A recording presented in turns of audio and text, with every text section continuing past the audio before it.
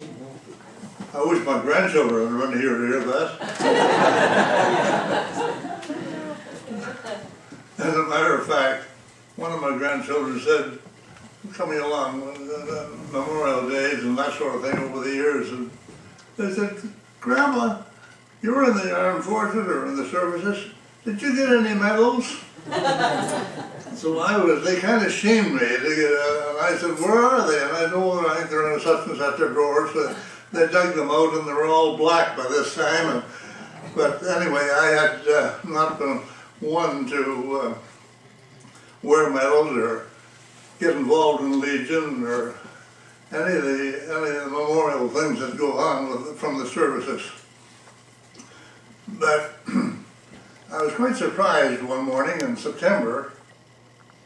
Incidentally, Bob has already asked you to, if you have questions as I go along, don't wait till half an hour or something like that to answer the question, just put your hand up. And I asked my daughter to be here in my ears, because if you're standing right in front of me, I probably get your message, but without hearing aids, I am live in the sound world. Now there's some advantages to that too. But anyway, Mary will take the questions and relay them to me because I'm accustomed to her voice, and I'll do my best to answer any questions you might have. But as I suggested, you do it at the time. Yes, and one morning in September, about 9 o'clock in the morning, I was in the kitchen. I live alone, and the phone was ringing right beside me, but I'm very far away. I don't even hear the phone. So I answered, and I didn't get the voice right off the bat, and I thought, well, it's not as somebody's selling something at this time of the morning, because they always call at 6 o'clock at night. But anyway, I listened for a while, and then finally, I'm sure the lady at the other end was wondering, well, who have I got here, you see? And then I said, just a moment, I'll see if I can adjust the phone. And I did make some adjustments, and she came back on again. She introduced herself as June Chambers. And then it didn't quite register me, but then she mentioned Bob Evans. Well, of course, then I was home free. And she mentioned Newton Robinson, and to tell me where Newton Robinson was. And I said, well, I know. I said, do you live in Newton Robinson? And she said, no, I live in Bond Head. And she said, it's just south of Newton Robinson, you see. And she went on to tell me where Bond Head was. And I said, well, you live in the Noble House. And so that's how my introduction at that morning.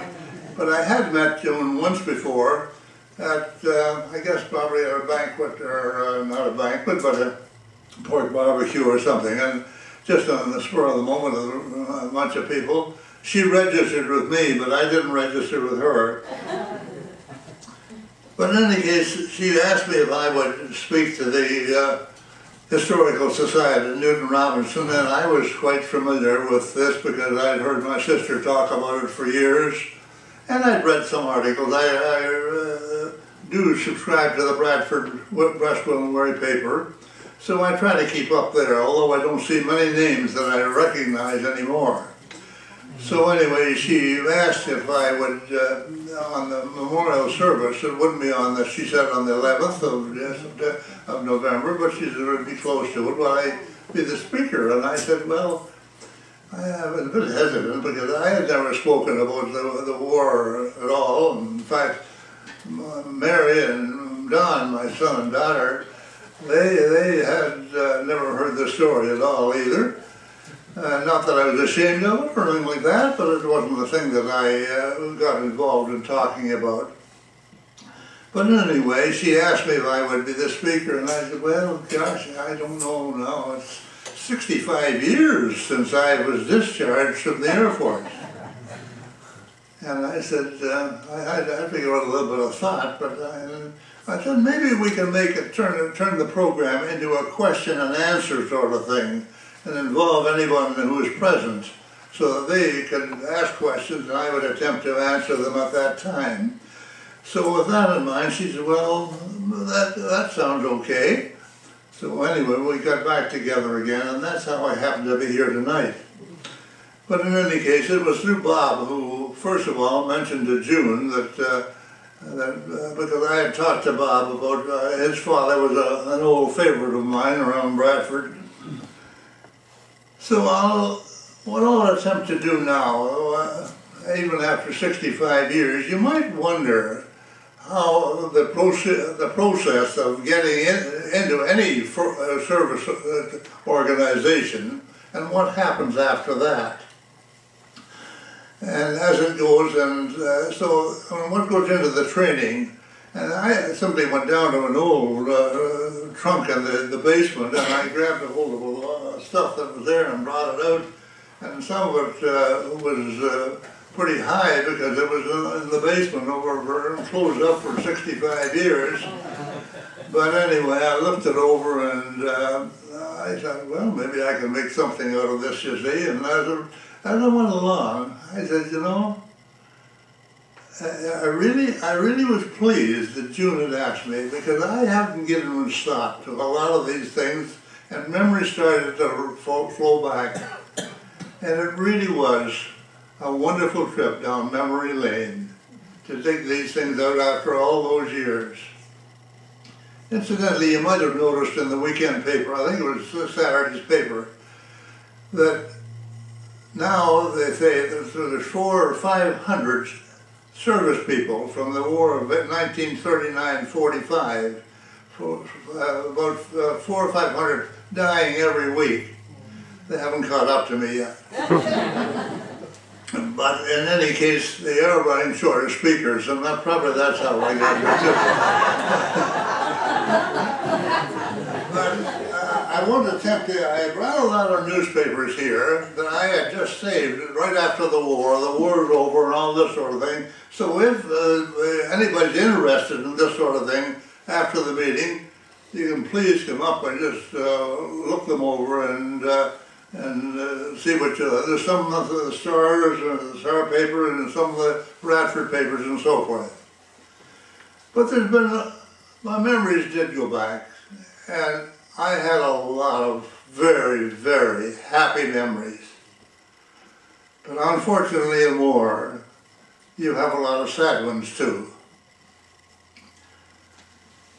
I lost some very, very close friends, and Bob has already mentioned Laurie Melbourne. Laurie and I were in school together, and we were very close friends all through the years. After high school, Laurie had gone into the teaching profession, and he was teaching in St. Catharines. And I had joined the provincial police, and I was in the wrong profession. I knew right from the start of the one, but at least that was in the heart of the Depression, and it was a job. And it was a job that paid even more than the school teachers were making in those days. So but Laurie and I, although he was in St. Catharines and I was in Port Credit, we were in touch with each other every day. But we never talked about anything that had to do with the war whatsoever. But one morning I was in the Commissioner's office at Queen's Park. And on the way back to Port Credit, I was driving down University Avenue. And you talk about people giving consideration to a future life or something they're going to do. Now, if they're a married person or have a lot of responsibilities, they should give serious consideration of it.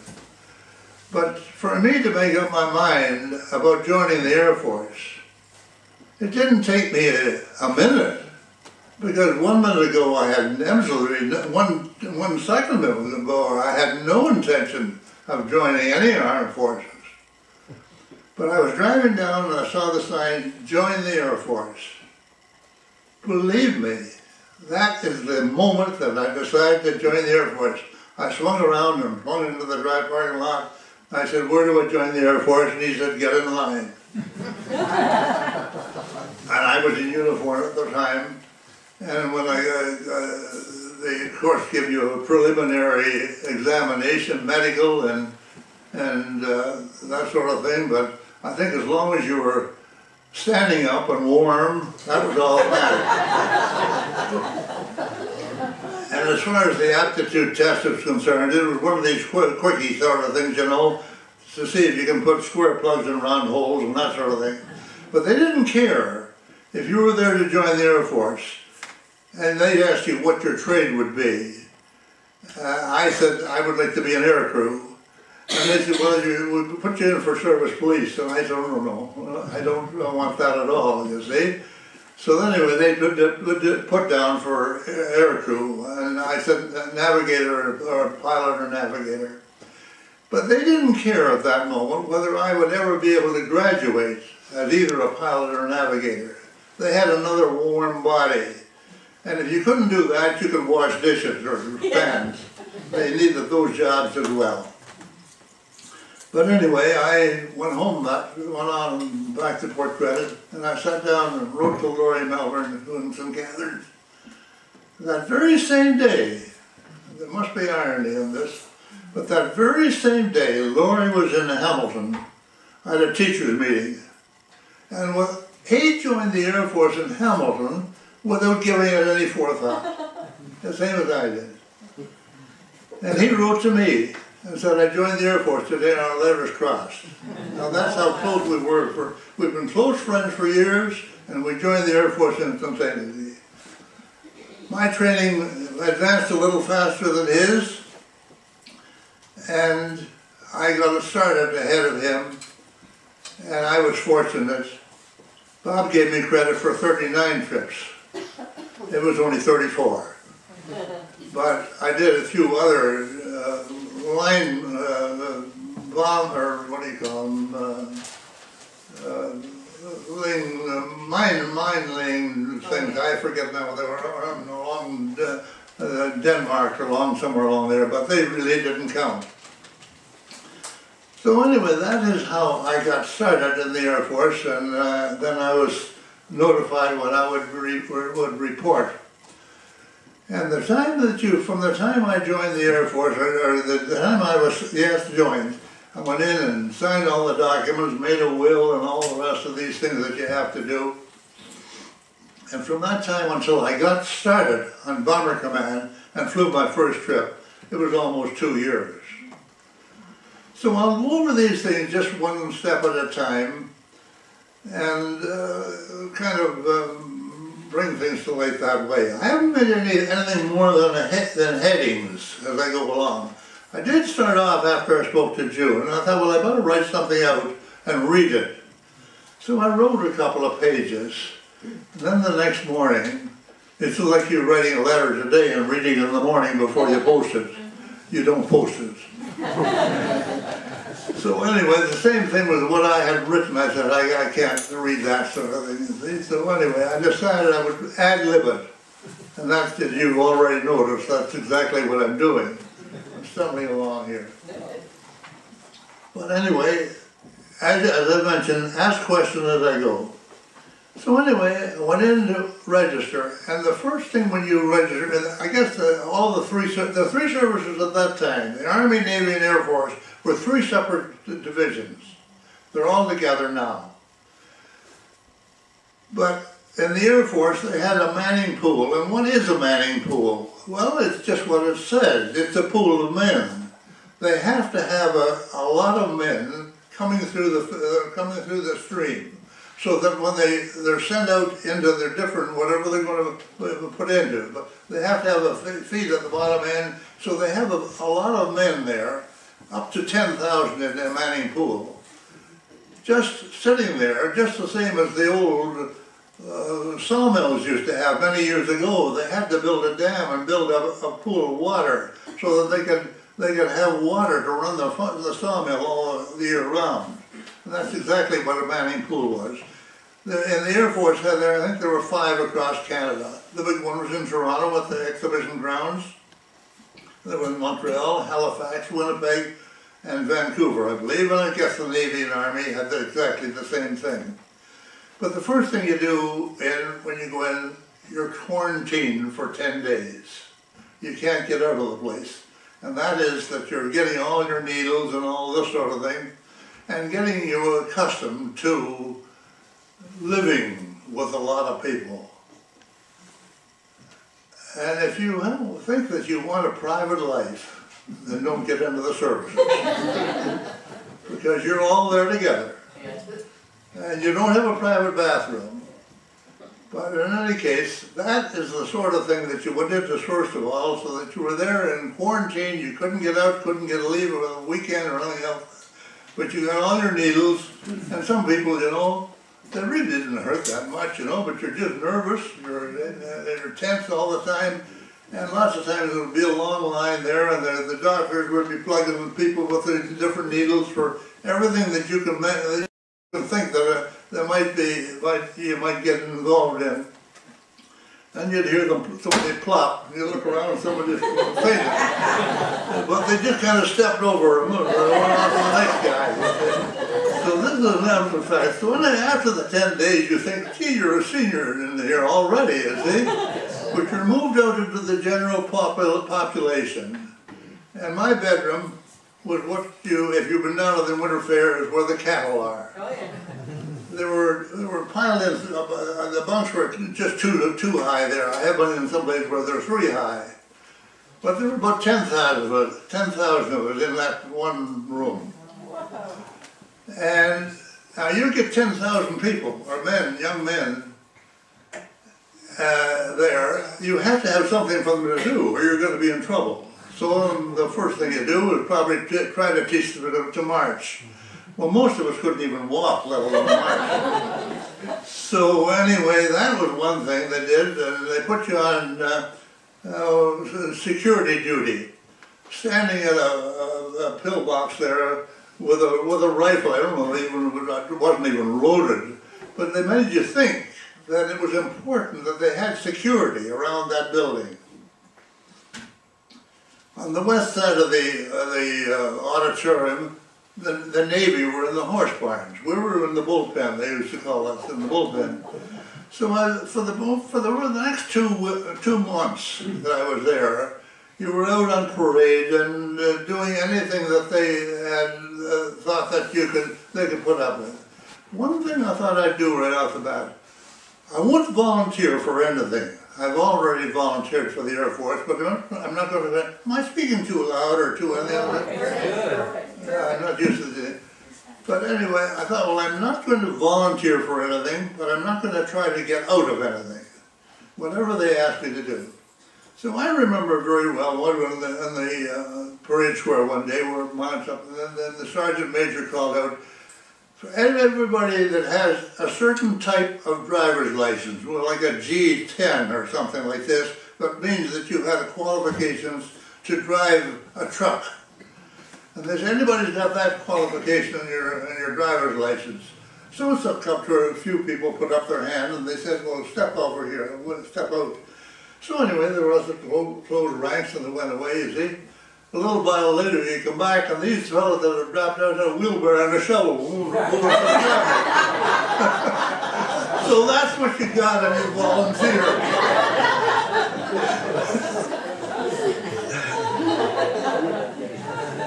So that went through along for about, as I say, about 2 months there, waiting for next posting. And I was steered then into what they call ITS, Initial Training School. And it were the university downtown there is at the present time. My memory. What's the downtown university? U of T. Everybody should know that. Anyway, they went to teachers' college. That was the teachers' college at one time. But anyway, the Air Force, that was one group that went in there. And I suppose maybe there were 1,000 of us in there in different classes and different levels. So they were coming in every 2 weeks. And both navigators and pilots. And then you went through the link trainer sort of thing. And I don't know whether I can explain on a link trainer, but it's something like a box, the fuselage of a little wee aircraft or something like this. And you got in there, and you were blindfolded and everything else. And they had probably the best description is you go into some malls where you see the kids on these horses, you know, they're going in all directions. And they had some way to tell whether or not you could fly an airplane or not. And then they steered you off in this way. That course was probably for 8 weeks. And then you were described, from there on, if you were on the pilot, you went to a pilot training school. If you were a navigator, you went to a navigator school. So I went to the navigator school, and the one I went to was at Malton. And that day, Malton was out in the open fields, long before Air Canada was. The only aircraft around at that time were Ansons, usually. And they used Anson. This is the first time after I joined the Air Force, I'd been there for 4 or 5 months, the first sight I saw of an airplane was at Malton. And it was an Anson. Now some of you are familiar with an Anson. It's a small 2-engine plane that you see flying around here, and they used it, they had civilian pilots that were paid just to be taxi drivers, so to speak. And their instruction was to take the student navigators, and he did the navigation as well as he could, which was terrible. He didn't know anything about it at all, but he'd try to get winds and drifts and that sort of thing, and give the pilot a course. It would probably be a 2-hour trip, that's about it, and about 2,000 feet. You could look out and almost touch the top of the tree sometimes. But they were giving them, the instructor gave each student so much to do that nobody could possibly do it. But you know, at the time you think, geez, they have to do all of these things. They have to make so many trips and make so many turns and find new courses and all this sort of thing. And the pilot you were off course, you weren't anything else. The pilot had the instructions. He was to take the student navigator's instructions until he was completely out of control, and the time was up, he was running out of gas, and he had to get back. Then he just simply took off. He knew the province of Ontario just as well as you know your own backyard. And he'd just fly back to Malton and land. So we're at AOS then for another couple of months or so. And I then immediately got a posting overseas. Now, when you go in there, you don't. The good students in all of these things, whether it happened to be a gunner school or navigator school or pilot school or whatever, usually there's 1 or 2 of the top students that became instructors, and that's the way it should be. But some of them like that too. But anyway. You had to have the best people teaching, the ones that were coming along. So anyway, I was posted overseas, and we landed, we were sent to Halifax for shipment overseas. And we were at Halifax waiting for, I guess, another boat. I have no idea. They didn't tell us what happened. Then all of a sudden we were put on a train. And I guess there were probably 300 or 400 of us, you see, and we were put on that train. They didn't tell us what was going to happen. But a couple of days later, we were landed in New York on the Hudson. And there was the Aquitania was there. It had been turned into a troop ship. So the train pulled right up beside the boat. You simply took, you didn't have any bellhops. You were your own bellhop. And you grabbed your bags and everything else, and you up the gangplank into the troop ship. And I was fortunate. I got a commission on graduation from Malton. And how they handled out commissions, I don't know. I think it was the luck of the draw. So anyway, you could see when you got on a troop ship, there's quite a difference in how the different people were handled. And it certainly wasn't the best ones that got the commissions either, by the way. There were some really, I had some wonderful people in that navigation course that I don't think I wouldn't have passed myself if they hadn't helped me. And that was another thing. You get in this far into the service life, and you are afraid of your life of being kind of, and it's kind of an insult to be even washed out, so to speak, so that you were put into some other trade. But I had fellows there that helped me, and they didn't get a commission, and I did, but I was on the same troop ship going overseas. They were building it down below the water level, and the officers were up here. So, I'm thinking of one person in particular, Norm Crook. He and I went into Manning Pool together, and we did together all the way through until we got onto that troop ship. And, you know, I'd meet him, and he said he was disappointed that he didn't get a commission.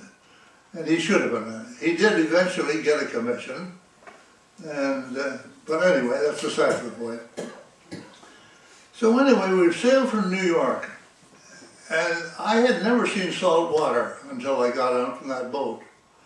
And I had visualized the ocean with swells and waves and so forth, maybe as high as this room at all times. But that summer that we went over to sail to England, it was just as smooth as that floor. The ocean was that hot, it was very hot, it was the summertime. We sailed a 100 course every 15 minutes or so. It took us about 7 days to go across to Scotland. So that was my first view of that side of the ocean. We then got on a train and they shipped us down to Bournemouth. Now, you people know Bournemouth on the south coast of England. It's a gorgeous place. It's kind of the Garden of Eden of England. But it, again, was a Manning Pool, except there was a difference. The Manning Pool there was all in hotels and in dining rooms and this sort of thing. So we're there, and they were holding there, waiting for you to be shipped out. And my first time, there were four of us that all graduated from all together, and we stuck together. And the salvation was that we played bridge all day. We didn't know anything about bridge, but we played together all the time. We were playing for 1/10 of a cent a point, you know, and played out once a month or something like that. But we got sent to Sidmouth, which was right on the south coast of England, and it was a battle school. Now, it was, once again, they had to do something with us. So we were shipped there, and we were crawling around in the nettles and so forth, in the fence rows. Now, that's something the Air Force never does, but they did it there, just to use up our time. So we were there, I guess, for a month. Then my next posting, and the first time I saw an aircraft, or on an aerodrome in England, was at Morton Downs, which was quite close to the city of Gloucester, right on the end of, close to the Bristol Channel. And once again, it was an Anson aircraft. By the way, all the aircraft that were being manufactured in those days were for war purposes, either for training air crew pilots, which would be single aircraft type of engine, Tiger Moths and Hurricanes and that sort of thing. But the Anson was the main one that the Navigators used. So once again, we were flying around over England, fairly low, maybe up as high as 4,000 feet. That's about as high as we got. And it was strictly a navigator's training school there, and I was there for another month or so, I forget now. But then my next trip, my next posting was to Wellesbourne, which was very close to Stratford-on-Avon. And of course, there's a lot of history around there. You know, we got in and saw where Shakespeare lived, and Anne Hathaway, and what was her name? Hathaway. Pardon? Hathaway? Hathaway? Well, anyway, her cottage was there and that sort of thing. And there's a bit of history around there when you have time to get into the village of Stratford-on-Avon. But this was what they call a crewing up station. so that they brought in 14 navigators and 14 pilots at the same time. And they left them there, and they said, it's up to you people to find your own navigator or your own pilot. Well, that they didn't want the responsibility to say that you fly with this man here. So it was up to you. They were there, and you finally ended up with 14 pairs, navigator and pilot. They were the first two. And they left you there for about another week or two, and you went to the mess, and you got to know their background, what the person did, and this sort of thing. And how I got together with the pilot that I flew with, a man named Aldred from Regina. He was a school teacher. I was in the barber shop, and it was just kind of like a street out here where there'd be a building here for a barber shop and one next door for maybe the medical office or something like that, you see. And so I got a haircut, and I come out the door, and he was walking along the pathway, and I said to him, "Good evening," and he turned and he said, "Good evening." And we had our trench coats on, and there was no insignia on our trench coats of what rank we had, or what we are, or anything else. So anyway, we started back. I said, he said, "Are you going to the mess?" And I said, "Yes." And he said, "Well, we'll walk over together." And I said, one of us, like I said to the other, "What's your trade?" And so anyway, he said, "I'm a pilot." And he said, "What's yours?" And I said, "A navigator." And he said, "Have you got a pilot to fly with yet? Or did you just arrive?" And I said, "Yeah, I just arrived yesterday." So he said, "You got somebody to fly with?" And I said, "No." And he said, "Well, you'll fly with me?" And I said, "Well, I don't know whether you can fly the thing." And he, of course, didn't know whether I could navigate it. And I had those myself. So anyway, I said, "Sure." So anyway, there we were, a pair. Fortunately, we were about the same age. In our 27, 28 along there, which was old for air crew. So anyway, we walked back, and we went to the mess, and we knew what our background was, and all our brothers and sisters and everything else after 2 or 3 days. Then they brought in, the next group was the gunners. There were 2 gunners in every crew. So they brought in then probably 28 gunners, you see, because there were 14 crews. There were 14 pilots and navigators there, you see.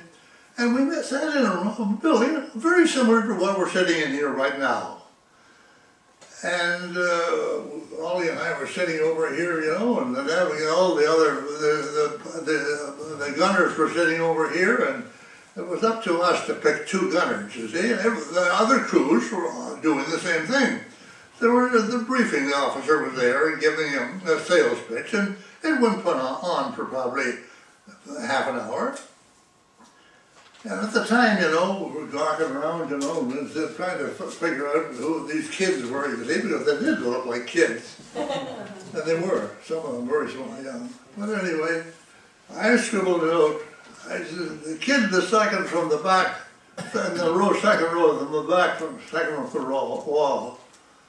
And only looked back at these, this kid had a rosy, intelligent look, you see, and I said, "Well, he must be good." So anyway, we sat there. We knew that we had to get him fast. So anyway, as soon as he said, "Okay, it's up to you fellas now to break up your crews." So I jumped up and I ran across here, back of the raft, like, "Are you anybody's crew?" And he said, "No." I said, "Will you fly with us?" He said, "Sure." I said, "What's your name?" He says, "Hugh Robinson." I said, "Where are you from?" He said, "Fenland Falls." Oh, well. Well, by golly, this kid was the best thing that we ever did. Talking about gunners. He ended up as our tail gunner. And believe me, we had that Jim. He was 19 years old, just come out of high school. And we didn't care so much about the mid-upper gunner, you see, but we wanted him for the tail gunner. But he turned out to be the one, a crackerjack. We did then get our mid-upper gunner, was one who did actually get changed and posted from a training school to an operational. His name was Robert McLeod, and he was from Winnipeg. But he was about 34 or 35 years old. But he'd been in from day one, and he had been a gunner instructor in Winnipeg. And so anyway, we got Mac, and he came in too. But it just shows that here was a young kid of 19, and one we had at 34 or 35 years old, and Mac shouldn't have been there. But anyway, he was our upper gunner. A question here. What makes a good tail gunner? Yeah. What makes a good tail gunner? I'm sorry? What makes a good tail gunner? Well, I guess his ability to handle guns would just be a natural. I can't really give you a true answer to your question. But there are good ones and some of them not so good. But I would think that if you were sitting back there all by yourself with a tail gunner and your turret will rotate, you see, and you have to be able to give instructions if you were under attack. And that's exactly what Robbie could do. And just without any, you wouldn't think that there was a fighter pilot or a fighter behind you trying to shoot you down. Now, it didn't happen often, that. It didn't happen, you know, it didn't happen every time. Only maybe sometimes it some aircraft were never attacked. We were, I think, twice. But 3 times, I guess. Yeah, I think so. My logbook here is here, and it would...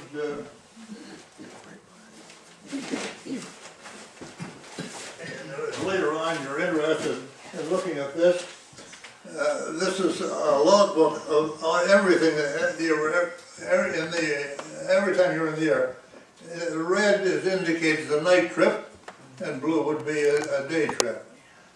But so I think there are 3 times here that we had been attacked by a fighter, and but I think it was just his cool manner, and he was so friendly with everybody. He knew all the girls in the kitchen. And that's not a bad thing either, especially in the kitchen. But anyway, I was almost on a first-name basis with the commanding officer. If you know what I can say, he was a kid from, he didn't care about anybody else. He said, well, I'm here to, and he was friendly. He'd go into a store, and he'd make friends with the clerk while she was making the bill or something, that sort of thing, you see. On the perimeter, we'd go out and have trap shooting on the perimeter track, the crew, you see. And we'd have a couple of shillings on this thing, you see, have 15 shots. He'd spot us 5 and turn his back and wait till they heard the crack of the trap. And he'd turn and he'd fire, and he'd never miss. But this is just a natural for a farm kid, so to speak. I tell you about this, and I'll go ahead and just jump ahead a little bit further.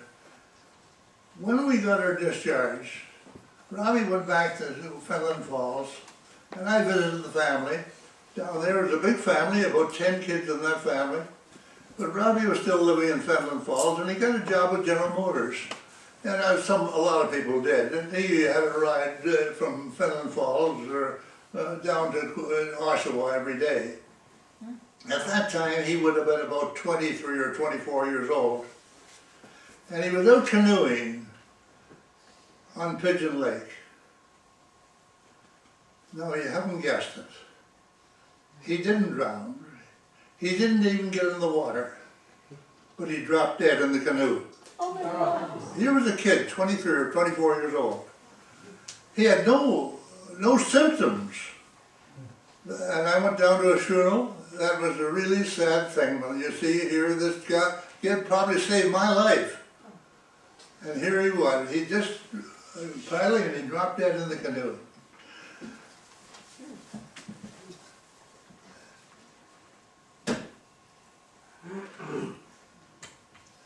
But those, anyway, if you're interested in glancing through the log book, you can see the different ones, and I have made some cases here where the number of aircraft on a certain target.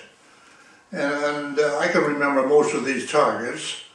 And if the raid was on, I could have made note here. Sometimes we get the report the next morning about how many aircraft returned.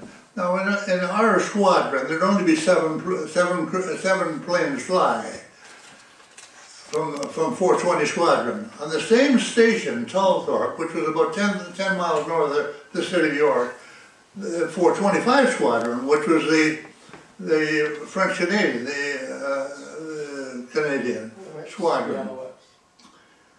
At least it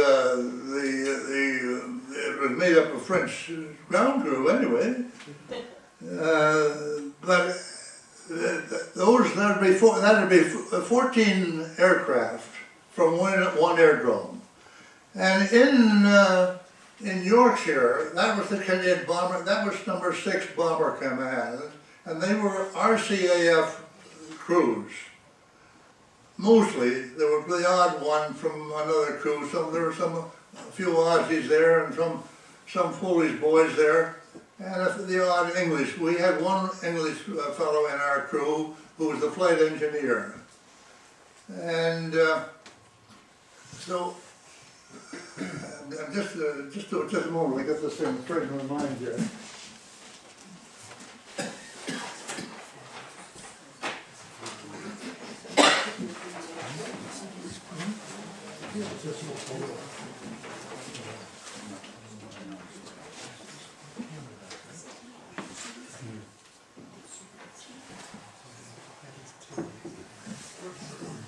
But in any case, coming back to the logbook once again, I have made notes here of some places where we might have been 900 aircraft on one target, and there might have been maybe a dozen or 2 dozen planes that failed to return. That's what it wasn't. They didn't know that they had been killed or anything like that, because there were a lot of fellows that were able to bail out, you see. But in any case, you knew how many aircraft had been missing that night. Now, how did they line these things up? Well, it came out of first of all, the night that there was a bombing raid, the target was selected. And that morning, there'd be on the DSO, the daily DRO, daily routine orders would come up there, and the crews that were on that night were posted in 2 or 3 places, the mess and different places. So you looked at that at 10 o'clock in the morning and you'd see the name, always the pilot's name, Aldred, on tonight. Okay, we're on tonight. And at that moment, of course, you didn't know that it was going to be fine. It all depended on the weather and that sort of thing, whether or not you ever did take off. But anyway, you knew by the 10 o'clock in the morning whether there was a raid on it. You didn't know anything else. But the navigators met that afternoon at 4 o'clock. And all the navigators from that station would meet with the briefing officer to outline the target, what target it was, what kind of a target it was, and what power you would expect for anti-aircraft fire. And that sort of thing. So the navigators would be there probably for an hour or 2 with him, and then that night you'd have dinner and so forth. That night, about 10 o'clock at night, depending on how far you're going in and that sort of thing, it was about 9 or 10 o'clock at night, still daylight, because we were in double daylight saving time, and we were in the north of England. So it was quite bright at that time. And the whole crew then would meet in a briefing room. Or it'd be twice as big as this and so forth. And you had the meteorology person there. Meteorology was the weather was very important, but they were guessing a lot. They could be fairly accurate about what it was going to be in England or on the North Sea. But once you got over the continent, you didn't know when you were guessing there. And of course, navigation is finding winds and the direction and the strength. If you knew that there was no wind, then all you do have to do is point your aircraft. But when you're navigating, the secret is to find the wind and take that wind and your airspeed and so forth and calculate it as best you could and give the pilot a course. And if you stood out here against a pole and saw a plane flying overhead, you might even see the plane going a little bit sideways, not a straight line, because they want to go there, but they have to have a different course to get to that point. So anyway, the whole air crew would be there, and you'd get this briefing, and the target would be told at that time to the rest of the crew. And after that, you may have another hour or so before takeoff time, and the fellows would be kibitzing with one another at that time, and were we frightened? You're damn right we were. If you weren't, there was something wrong with you. But in any case, you'd say, well, they'd be planning what you're going to do tomorrow. You're on ops tonight, you're not going to be on tomorrow night. So you go, well, we can go to the city of York tomorrow night and see a show or whatever it is you see. And then somebody says, he thinks he's going to be here tomorrow night. But that was kind of like whistling past the graveyard. Yeah. You know, you just kind of make light of something that's very serious. And I told a story the other night when Bob's heard this one. And I heard it from Fred Cook. A lot of you knew Fred Cook. And I shouldn't try to tell his stories because he was an expert. But in any case, it had to do with Pat and Mike, and they were getting into the booze a little bit in the bar, and they were getting higher and higher and higher all the time. And Pat said, well, I'm going to go home. And Mike said, oh, I'm not going to go for a while yet. So anyway, he stayed till the last dog was hung, and when he struck off home, he was walking home, and he had to walk down this road here, you see, and made a corner, another walk down here, and it was pitch black, and he got down to there, and there was a cemetery right on the corner. So he said, well, I'll just cut through the cemetery tonight. I'll just cut across the corner, you see. So anyway, he staggered down through the cemetery, and there was an open grave. And he fell into this grave. And he started to climb out, you see, and he'd get up just about, and he'd fall back in. And he'd do it again, and he'd fall back in again. But Pat had done the same thing. He had struck out ahead of him and had fallen in exactly the same grave. He was at the other end of the grave and watching Mike climb up the other end of the grave, you see. Finally, Pat said to him, you can't get out of here. But he did. Well, you can visualize Fred Cook, those of you who know. You can tell that story. I wish I could do the same. But anyway, that was the sort of thing that you kind of made light of a very sort of thing. And I guess it was the right thing that kept a lot of it going, and that sort of thing. I have a bunch of, this was amazing, I didn't even know that I had these things, but here are the old, this is what the Navigator did when he was working, you see, so that you can look through these things and they're not much to look at. I look at them now and I haven't got a clue what's going on. I didn't then either. But in any case, they do have a lot of figures, and they meant something at the time. Because the Navigator, by the way, in the afternoon when he had the meeting, each Navigator was giving his altitude and time to be over the target. And you might be on for 2:02 or something, whatever. You were given the minute to be over the target. And at your altitude, something between, the night trips were always high, and they would be anything from 17,000 to 20,000 feet. And sometimes I'd be going on. The only instruments I had in front of me was an airspeed indicator. Yeah, okay, Bob, thanks. An airspeed indicator and a compass and an altimeter. So anyway, I'd be going along and I'd say to the pilots, look, I have to have another 1,000 feet. And he'd say, I'm sorry, I can't get it any higher. You're with a bomb load, which is about 8,000 pounds. You couldn't, when you got up to what, 17,000 feet, the air got so thin that you couldn't lift it anymore. And another aircraft might, but that's the way it was. You did your best to try to reach the altitude, which might be in the levels of 200 feet or something like that. They didn't want all the aircraft going in on a complete level. So anyway,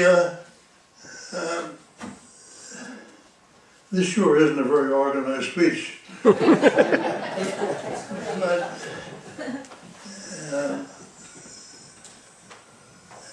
anyway, oh yes, I was talking about these worksheets.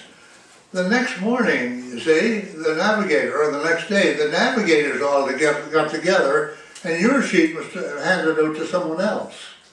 And we all backplotted that from taking the time you actually were over the target and had bombs away, then you backplot it right back to where you were. So that there was no way that you could fool the officers back home that you were there. What's more, as soon as the bomb aimer touched his trigger to let the bomb start to release, then the cameras started to go.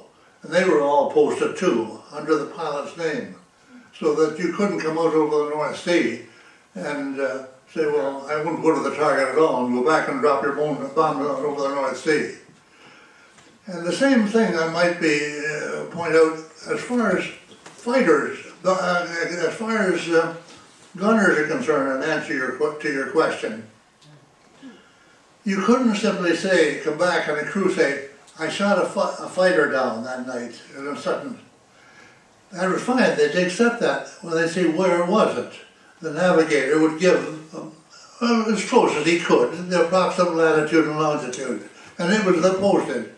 But the crews flying along, they could see other aircraft if they were being shot down, whether it was a fighter or whether it was a bomber. It made a different size of fire or whatever, you see. And they'd say, in such and such a latitude, or no, they wouldn't give the latitude long, they'd say in 5 miles on the port side, a fighter is going down.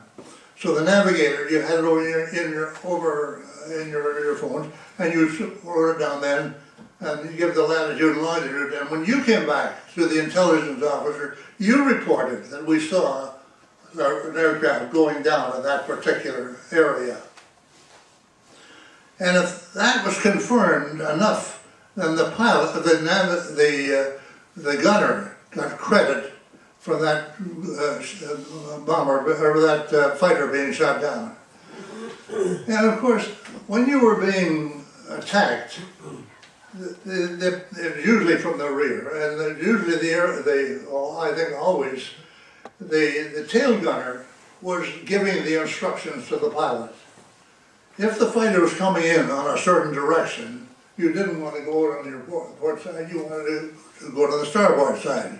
And the fighter then, or the gunner, and in answer to your question again, this is where a good gunner shows up, whether he's not panicking himself.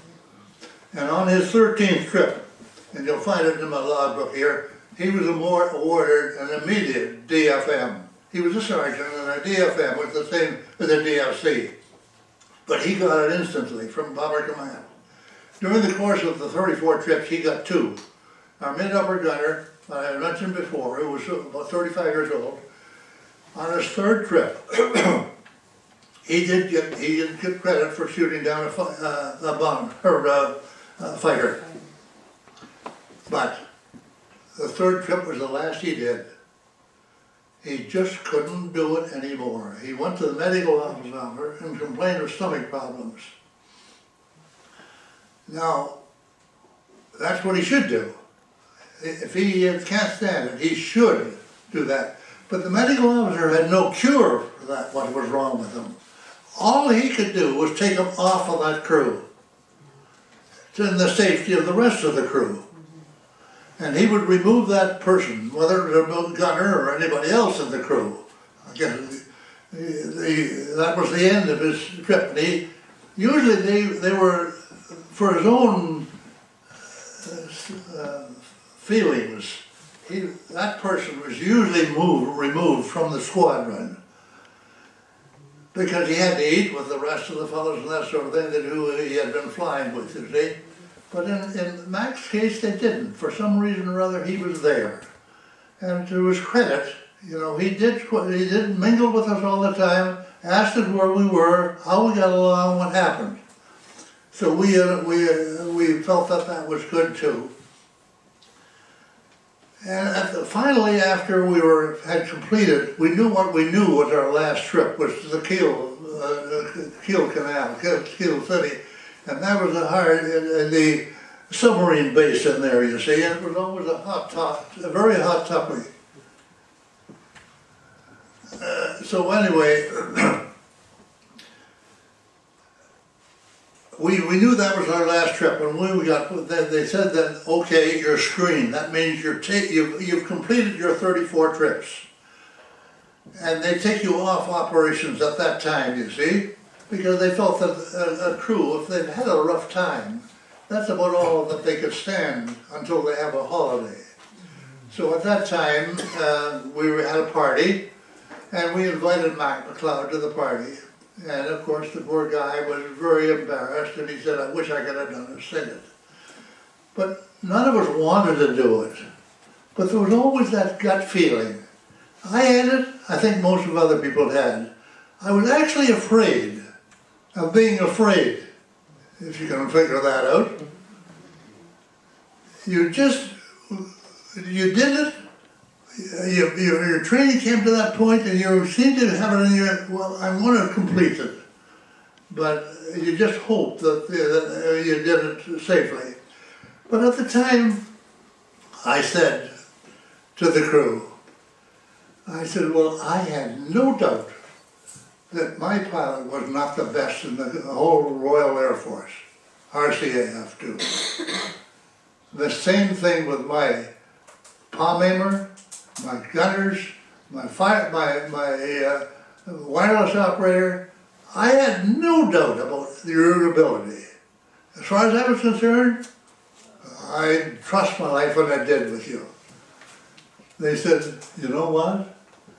I was the weak guy, you weren't. They had the same feeling about me. And that's the fortunate part about the whole thing. But I remember coming back one night, and my position in Halifax, I flew in Halifax most of the time. The odd time, I did a few trips with Lancasters, but Halifax was better for a Navigator than a Lancaster because of the position of the escape hatch, which was right under my seat. I wouldn't have taken $1 million and jumping out of that plane, but if the pilot had ever said, get out, I was going to be the first guy out because I had to jump up and my seat would immediately flop up against the wall and I could reach down and grab the manhole and pull it up and drop it. It would be sucked out of my hand anyway, you see.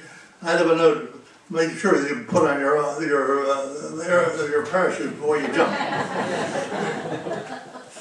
But anyway, we were coming across the North Sea one day, and the pilot sat up here, and right underneath him was the wireless operator, and then right in front of that was the navigator's position, and out in front of the perspective was where the bomb aimer was.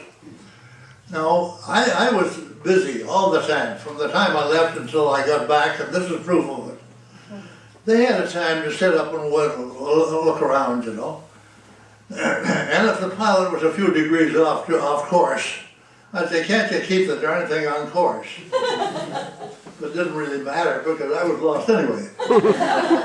But coming across the North Sea, I remember, and you couldn't break silence. You had a leather helmet, and you had earphones in here, but your oxygen was hooked into your mouthpiece here. You see. At 10,000 feet, the pilot would say, hook up your oxygen. So you immediately snapped it in. It was a quick cover, and it was on the wall. I just snapped it in place. But anyway, you could not break silence unless it was necessary. And the reason for that is that somebody might be joking and say, "Oh, did you see that over there?" Yeah. But at that very moment, the pilot had something very important to say. So therefore, you didn't break silence. So anyway, my wireless operator pulled back the curtain. He moved his mouthpiece off. And he mouthed the words to me, "Where are we?" And he looked there, I put my finger on the map like that, you see. He's good. I hadn't a clue where I was. But I was flying west, and eventually I'd get over England and be able to pick up some of the navigation aids there. I hoped. Those are little things on the side. So, there's another thing, another bit of humor. The last trip, the new pilots coming in, just the pilots, but the new pilots coming in always had one trip with another experienced crew before he took the next night probably out with his own crew. And this pilot was flying with us that night. I had forgotten all about him being in the airplane because I was down on the nose of the plane. And over the intercom, you see, I spoke to the pilot, I'm going to alter course in such and such a time, 2 minutes or whatever, you see. And that gave the gunners then, and anybody else looking out, to make sure that as well as they could, look around to see if there are any other aircraft in that particular spot. And I think the pilot came back and he said, "Well, I see another aircraft out to the port side here now." Well, I said, "It doesn't matter, he's lost too." So the other pilot, I didn't know the other pilot was there listening in on this thing. A few humorous things like that happened. And it kept you going. That's about all I have to say. But I've been rambling on here. I'll just take one final look here to see if there's... oh yes, I might say a word or two about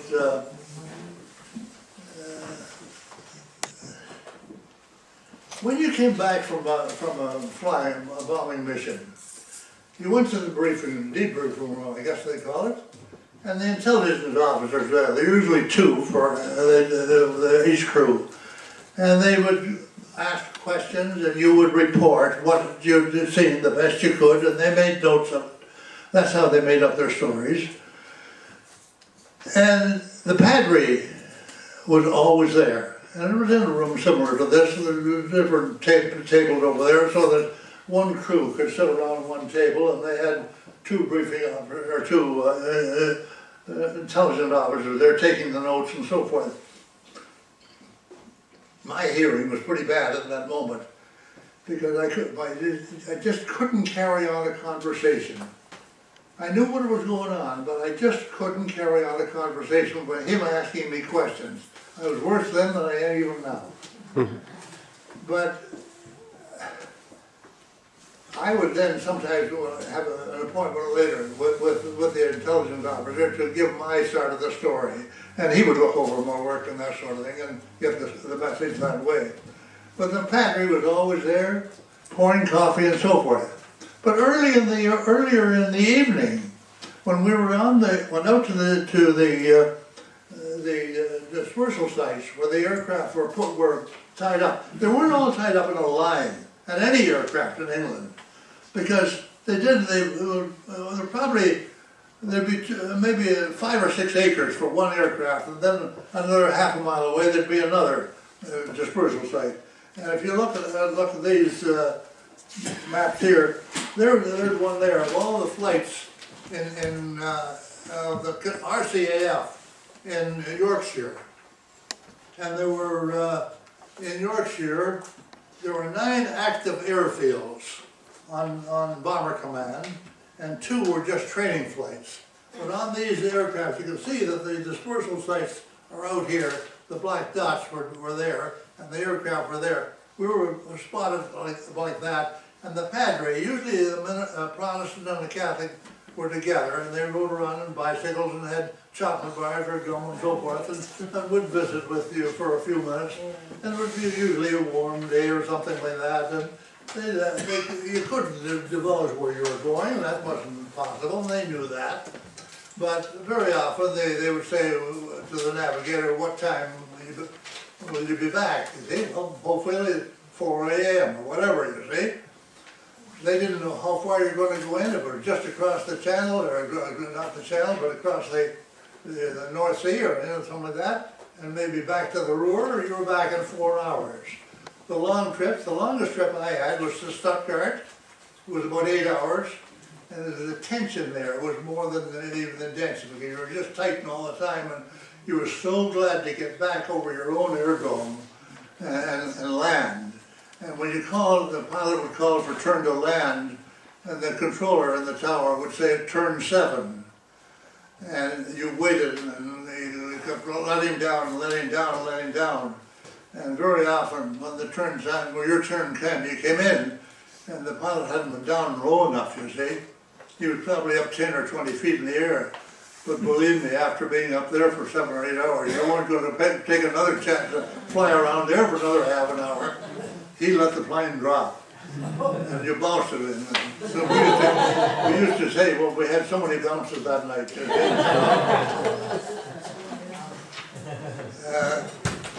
But oh yeah, so the thing about the Padre. We have one more question. Yeah. Was your plane ever close to being shot?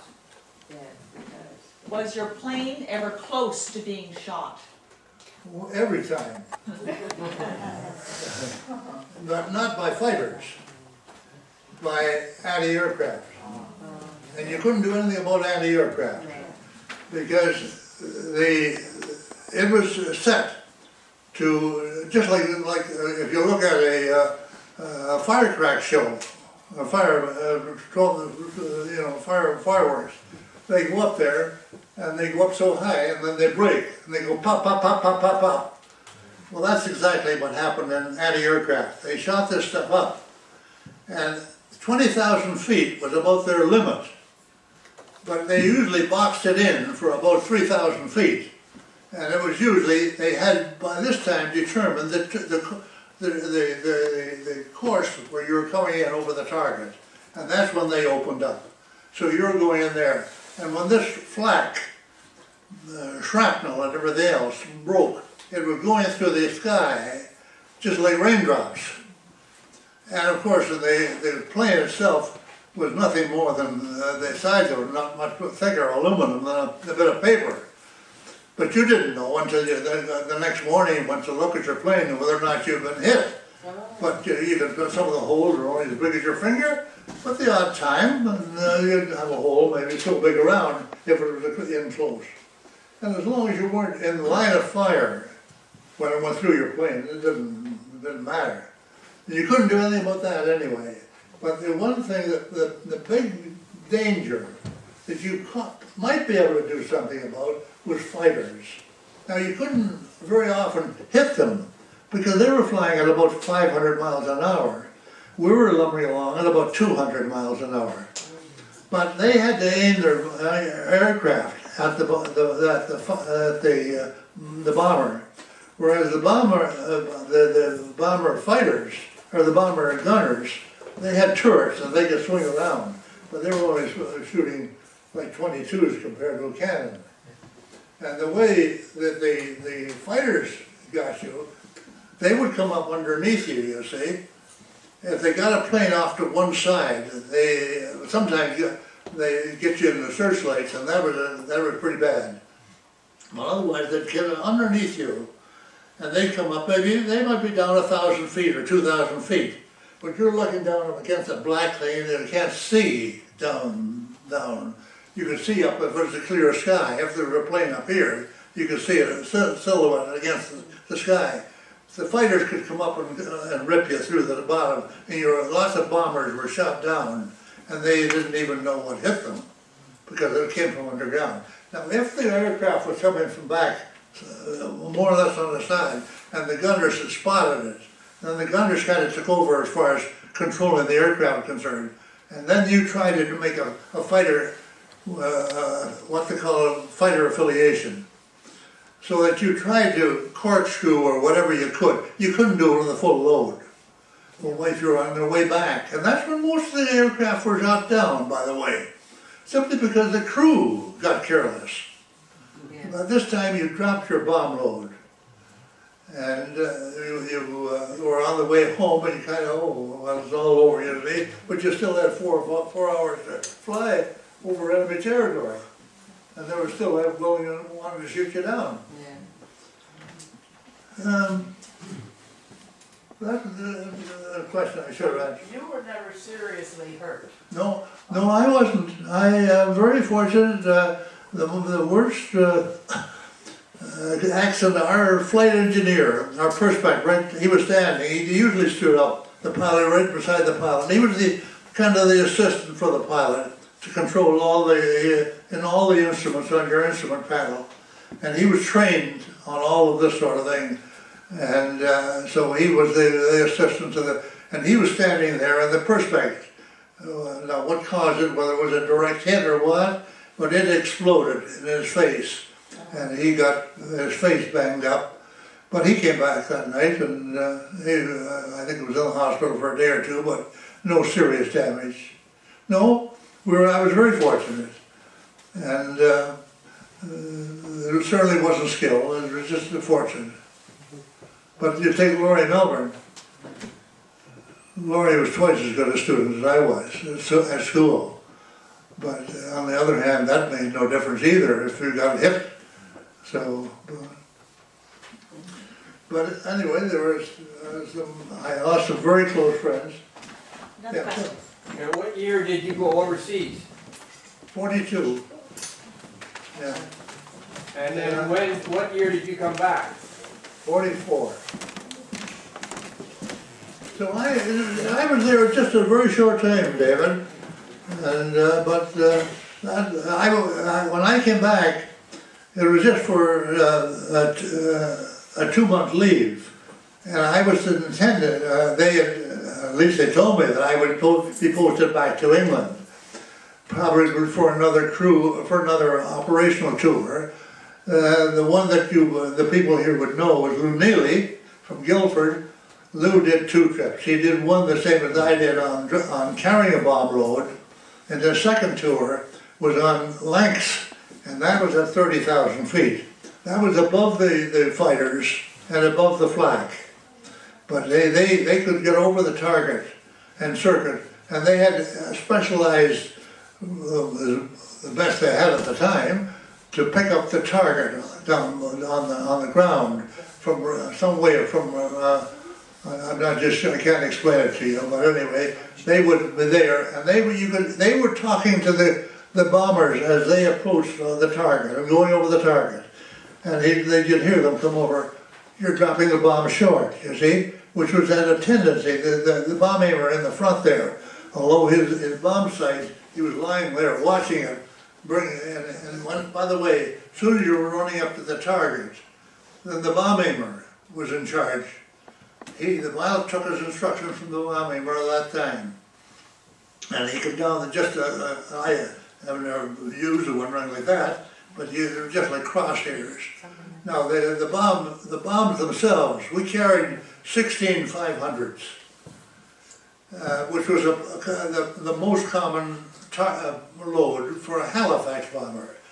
Lancaster sometimes carried 2 4,000, and the odd time, the Lancasters that were the dam busters, they carried 8,000 pound bombs, you see. But the Lancaster Bombay was built for that load. And the Halifax was built for the 16,000, or for the 16,500s. In addition to that, you carried bundles of incendiaries.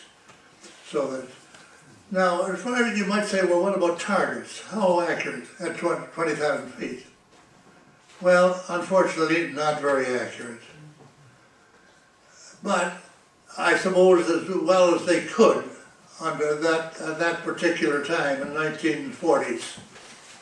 But when the bomb aimer said bombs away, he didn't pull the trigger and all 16 bombs drop out because the plane was just a shot up in the air. So it was set. It was on a circle, and it was started just around like a clock. Probably it might take 30 seconds to go around. But the one bomb was dropped there, and then one here in the bomb bay, and then one over there and one here, so that it took you probably 10 or 15 seconds to unload all of your bombs. Now on the way back, the bomb aimer's duty was also to check the position. He could reach in on just a small hole above the hangar of where the bomb was hanging to look in there, and if there happened to be a hang-up, and they were not often, but occasionally, one hadn't released. Now the bombs, while they were in the aircraft, they could be hit with enemy fire, and they wouldn't blow up.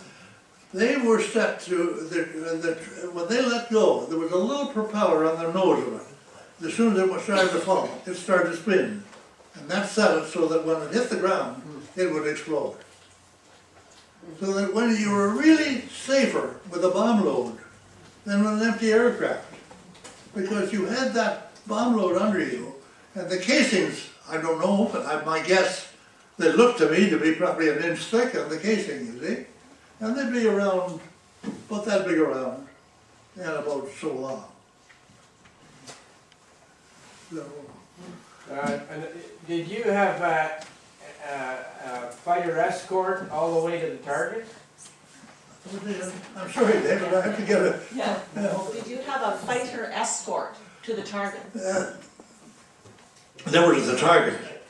The odd time when you were just on the daylight raids only, we had fighter affiliation just across sometimes when you were trying to pick up a rail yard or a gasoline dump, or what do you call them, where we had a lot of gasoline tanks.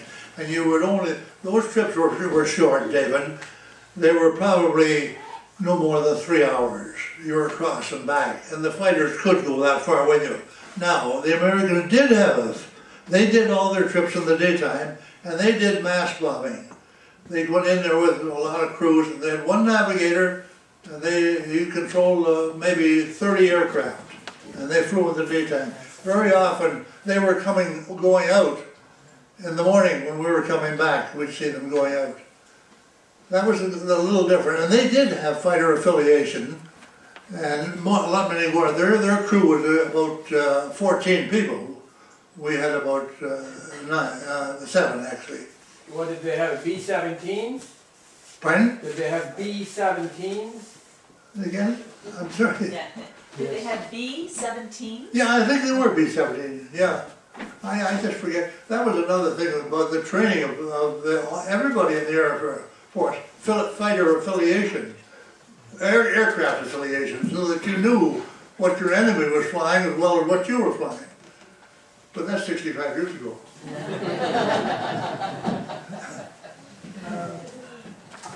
Can you tell me where in Yorkshire you were? Where in Yorkshire? Well, if you come and look at this later on, maybe this will like, I don't know, no it doesn't. I did have a map here.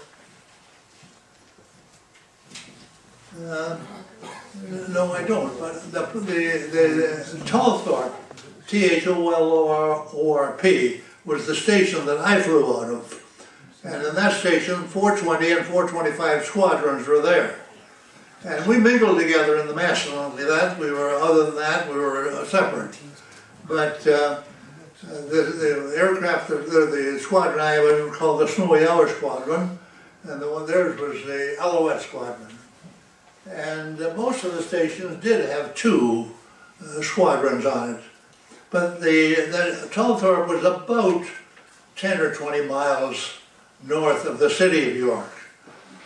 And that was the south boundary. On the 6th group, the Canadian squadrons, were all in Yorkshire. And it extended right up to to Scotland. Now that made it another extra 2 hours flying when you were flying, because most of our trips were east from London and that sort of thing, you see. Now the targets, the hot targets, of course, were the Ruhr. And the cities there were close together, and they were very big industrial cities.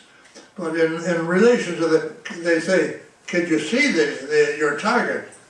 Well, the day trips we did, because we come down to about 10,000 feet. And with the day trips that I went on were usually rail yards or gasoline dumps. But at night, now for instance, I mentioned Stuttgart. Stuttgart is a city about the size of Hamilton, but it's exactly the same type. It's an industrial ironwork type of industry there. And the main factory there was ball bearings. Now our idea was to hit the ball bearing factory. Now this is a pretty small target from 20,000 feet. And not likely nobody ever hit it, unless it was by luck. But they got pretty cruel in those days, David. If they didn't hit the factory, they hit the worker's house. And he didn't go to work the next day. That was the sad part of these things. And immediately before D-Day, our targets were usually low flying, going in to knock out rail yards so that they couldn't move their troops around. The troops, I say, the German troops couldn't move around, you see, fast. Now on D-Day itself, there were no bombers flying that day and no fighters. That was the action was all what you've seen many times on the ground. But a couple of days later, when we did go out to fly, we were coming in at very low, maybe at 3,000 feet. And once again, there were no fighters. They didn't shoot. There was a safe trip as far as we were concerned. But you came in, but we were trying to knock out something immediately ahead of the American or the English or Canadian. We didn't know where the Americans were, but where the English and the Canadians had gone in on D-Day, we were just probably another 10 miles on the other side. But unfortunately, that also became a bit of a problem. Because once again, when you went in that low with a heavy bomb, and the aircraft ahead of you were dropping bombs, and they were exploding, believe me, the aircraft was just bouncing just as if you were in an old Ford car driving over a frozen plowed field. It was just bouncing like this. So how could you control the target that much? And very often the bomb aimers got itchy and pressed the button too soon, and some of our own troops were killed by our own aircraft. Yeah. So that's the sad part about it. Now to overcome that, and after about two or three days, they put a switch on the navigator's table, and he couldn't do anything about it other than the briefing ahead of time. They said, well, from the shoreline to that rail line, it will take you 10 seconds. Now, if it alternates from that, then you immediately make an alteration before you throw your switch, so that he couldn't possibly drop them short. And we dropped them wrong then, you see. So, and the same thing happened when you're on a city, buying a city. They usually come in from different directions. If this week we went in from the east, maybe the next night you come in from the west, and this sort of not that it wouldn't be that fast. Although some of the really hot targets, not in my flying, but the Americans did as well. with the assistance of the RCAF, that they really tried to knock out a city, to really break down the morale. When you say, well, gee, how can you do that?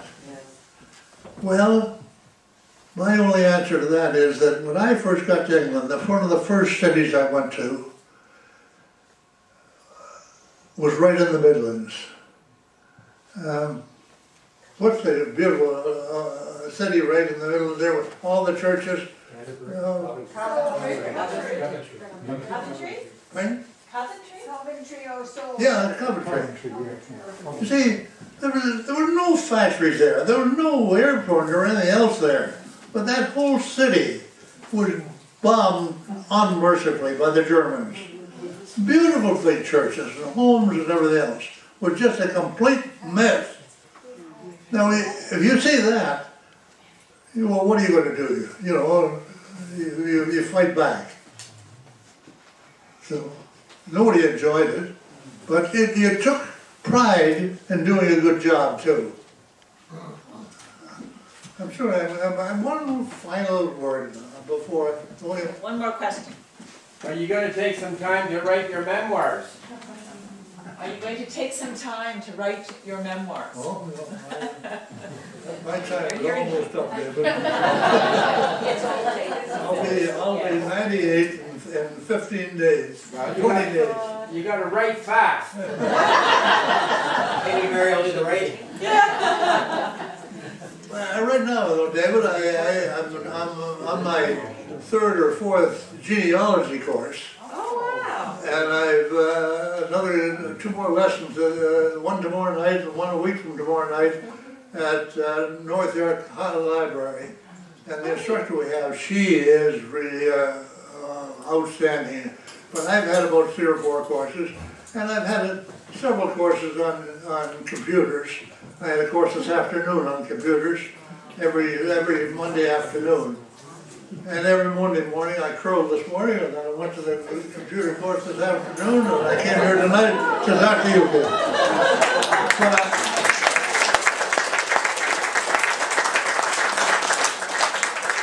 I'm not 98 yet.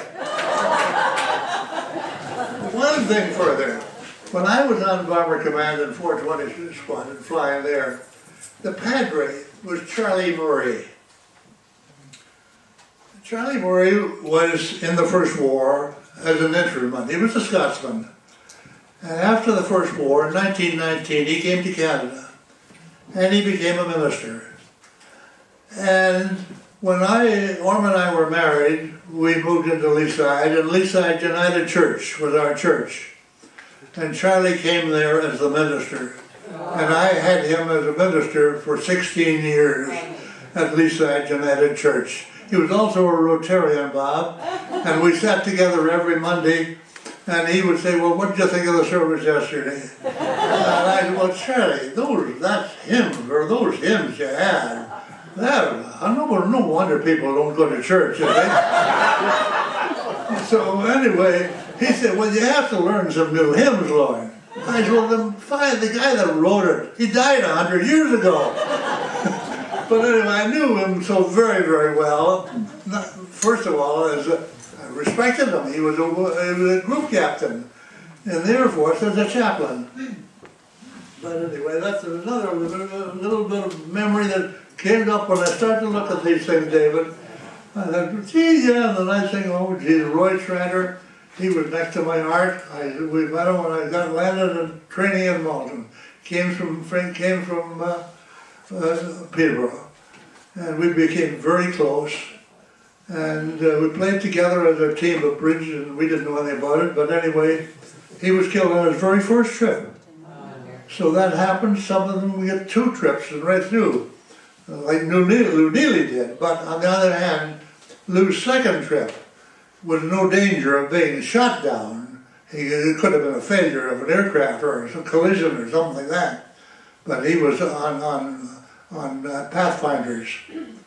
So, anyway, I'll leave some of this stuff here, and if you're welcome to look at it, and if you have any interest at all, I'll be happy to try to answer your questions. Thank you very much.